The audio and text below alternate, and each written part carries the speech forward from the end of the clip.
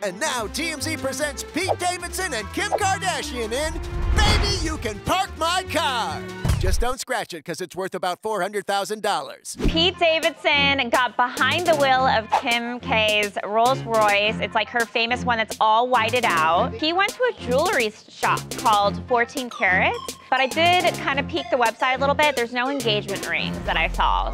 Whoa, slow down. Nobody gets engaged after only a few weeks of dating, except Pete when he got engaged to Ariana Grande, but that was different. Kim and Pete are still getting to know each other. You know what? What I find really interesting about this is they have such different lives. And so when she's now going to New York and she kind of like embraces, you know, his Staten Island life, and then he comes to LA and he gets all fancy schmancy because it's Kim's turn. Pete Davidson's like Slumdog Millionaire. Like somehow everything keeps working out.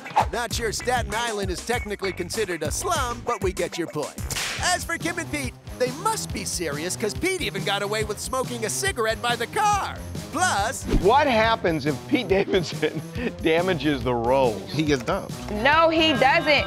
She let him drive the Rolls and smoke a cigarette. Crashing that car and gonna do nothing. That BDE is impeccable. yes, as the old adage goes, cars are replaceable, but good wangs last forever. Drive safe, Petey boy.